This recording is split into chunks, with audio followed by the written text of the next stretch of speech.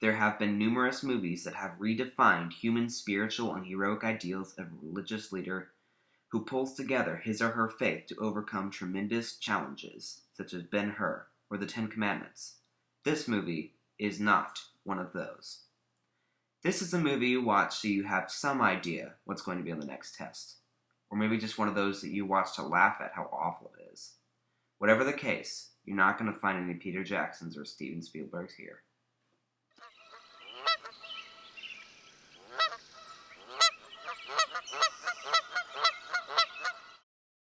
In a world where kids are either too lazy to watch a 4-part miniseries or too stupid to understand it, there is a solution. Instead of experiencing the 2-disc movie made during the early 80s, you can cringe as you watch this 15-minuter that any kid of this generation can understand. Basically, when the Jews' temple in Jerusalem is destroyed, they must band together on the mountain fortress of Masada to resist the Roman governor of Judea and Roman general Cornelius Flavius Silva and his army. It's actually kind of awesome. But believe me, that is not nearly enough information to pass a test or build a project upon. So you're gonna have to actually watch the rest of this movie. Okay, fine. Fine! Okay, fine. Fine. But we are giving you free information. How great of an idea does that sound like? Okay, sounds good. Okay, sounds good. Okay, sounds good.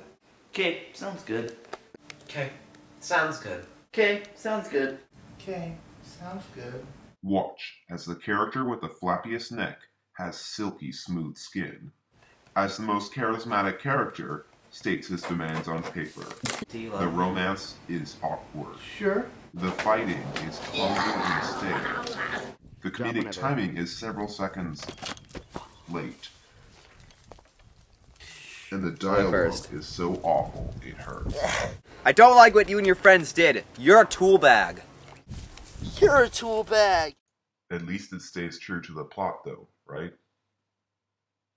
Never mind.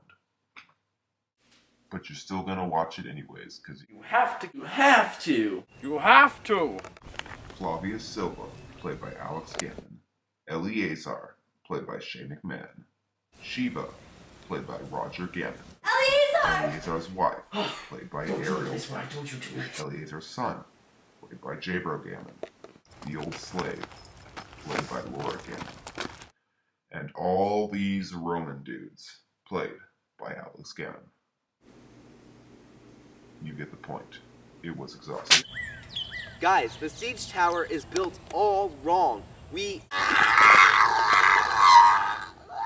Oh, you thought that was bad?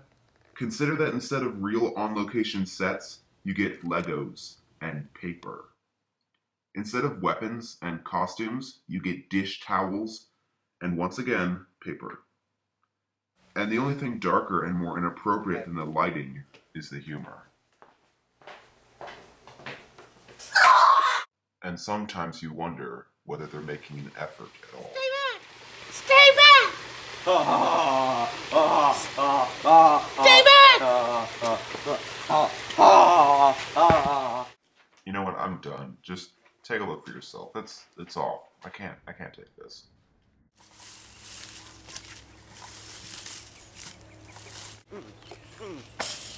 Romans are cools, Jews are stools. Romans are cools, Jews are stools.